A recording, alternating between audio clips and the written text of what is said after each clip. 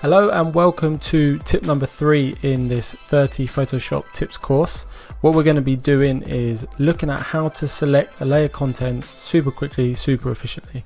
So I have got O3 silhouette image here ready to go. You can download that below this video, and you can download any of the images for all the tips in this course.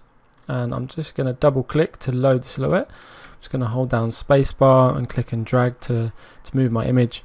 And what I'm going to do, I'm just going to select the quick selection tool, and I'm just going to click and select the man, and I'm just going to press Command or Control and J to put the man on a new layer. I'm also going to do the same thing. I'm going to select the instrument down here. I am just going to duplicate. I can see there we've got this extra bit in the image, but don't worry about that for now. I'm just going to select the original layer, the background layer, Command and Control and J to duplicate that. So now we've got the man and we've also got the instrument. So what happens if we want to just quickly select this man? The best way to do it, and a very simple tip, hold down Control or Command and click on the thumbnail of the layer. You'll see there we've made the selection around our man. We can do that with any layer, so if we click the instrument, you can see we swap to the instrument.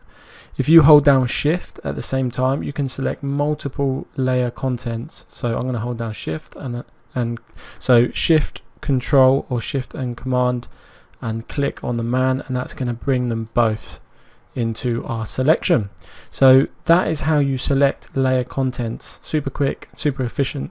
Many of you may know this one, but it's also very common not to know this one. So I hope that helps and hope it speeds up your workflow. Thank you very much for joining me in this video. I shall see you in the next one.